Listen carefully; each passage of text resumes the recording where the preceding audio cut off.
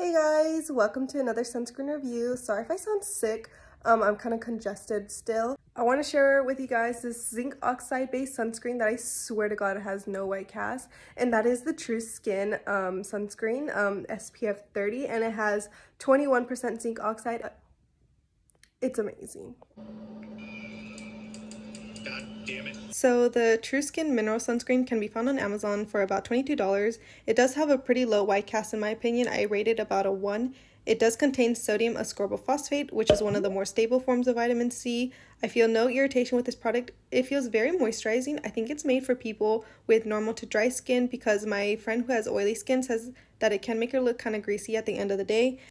This doesn't have any fragrance, but it does run out pretty quickly, so I find myself having to rebuy this pretty often, but overall, I think it's a great sunscreen.